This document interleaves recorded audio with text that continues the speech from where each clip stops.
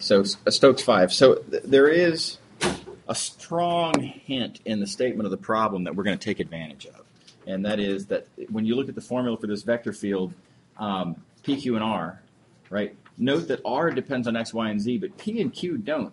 P only depends on X and Z, and Y. Q only depends on Y and Z. So when we compute the curl of this vector field, some nice stuff is going to happen. All right, so let's write down what that is actually. And by the way, why am I computing the curl of this vector field anyway? Well, it's because I'm being asked to compute a line integral around a boundary of a surface. So I know I can use Stokes' curl theorem, and so let's just see what would happen if we did, right? So, okay, so we're computing the curl of, P is a function of X and Z, Q is a function of Y and Z, and R is a function of X, Y, and Z. Okay. So remember the curl is the Y partial of R minus the Z partial of Q.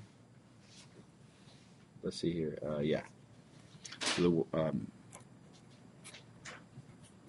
and the Z partial of Q that's non-trivial. So let's see here.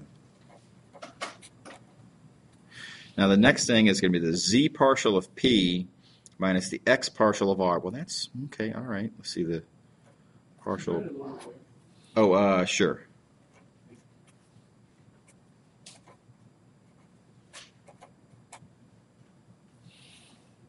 Okay, and then the last thing here is going to be the, let's see, it's the X partial of Q. Oh, that's 0. Right, the X partial of Q, there are no X's in it. So I'm going to have 0. And then minus the Y partial of P, also 0. So that's what my curl looks like. Does that make sense? Yeah. So the problem asks, we're going to compute a line integral around this curve. Now that curve is given to be the boundary of S.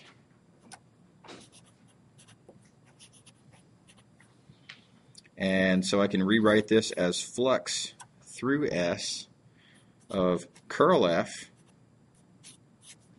dot ds. And of course that I can rewrite because I know what this curl is. It's a bunch of stuff, and 0. And this ds vector I can also simplify because in particular I know something very valuable about this surface. The surface is entirely contained within, it says, inside of the plane z equals c. So I've got this surface.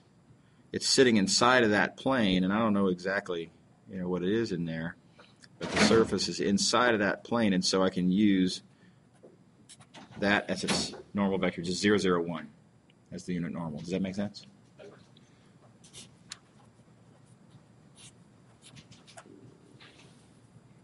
This dot product is clearly 0. So I have scalar surface integral of 0 ds, and that is 0 as desired. Is that cool? Okay.